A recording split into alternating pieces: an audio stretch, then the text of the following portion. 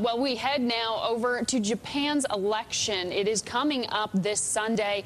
And the question is, will a possible shift in power also mean a shakeup for the Japanese stock market as well? We're putting that question to well-known investor Marc Faber. He's editor and publisher of the Gloom, Boom, and Doom report. He comes to us via phone this morning from Thailand. Good morning, good evening to you, sir. It is thought that this will be a historic election in Japan, that the Liberal Democratic Party may be ousted from power. Will this have investable outcomes for you? Well, I think that at the worst, the market isn't going to do anything. But obviously, if any positive development occurs, then the market could have quite a rally here, for the simple reason that we're still very low in terms of share prices in Japan. Let's say if we compare the Nikkei to the S&P 500, the S&P 500 is around 1,000, and in 1990 it was at 300, so we're up more than 3 times from the 1990 level. But Japan today, after having made a low last October at less than 7,000, we're now around 10,000. And in 1989, we were at 39,000.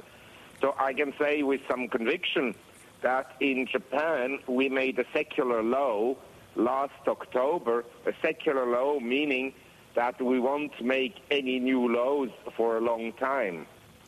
Now, when we are talking about the new party that may be coming into power, is anticipated to win the election, Democratic Party of Japan, the thought is that they may change their approach to ties within the Asian region and perhaps back away a little bit from the ties with the United States.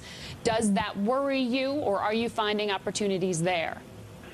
No, I think that in general, all countries in Asia will become more Asian-centric than U.S.-centric, for the simple reason that Asia has now learned that you can't rely on exports to the U.S. for continuous growth, and that Asia has to grow within itself. So I think that it's actually a positive that Japan, and by the way, also Australia, will gradually move away from being U.S.-centric to more Asian-centric. You're seeing that gravity shift towards Asia that we've heard people talk about. When you look around the world right now, Mr. Faber, I know you've been critical of some of the central bank's actions to make efforts to rescue us out of this financial crisis. What are your thoughts about globally where we are in the state of recovery, with particular attention here in the United States? Well, I think that the global economy fell off a cliff between September 2008 and March 2009. And through the fiscal packages and easy monetary policies, we've stabilized the global economy, but at a lower level than, say, the peak economic activity we had in 2006 and early 2007. So yes, we stabilized the global economy.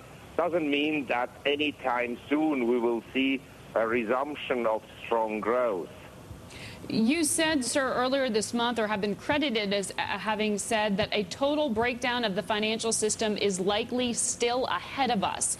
Do you still believe that? Yes, but as I said previously, it may only happen in 5 to 10 years' time.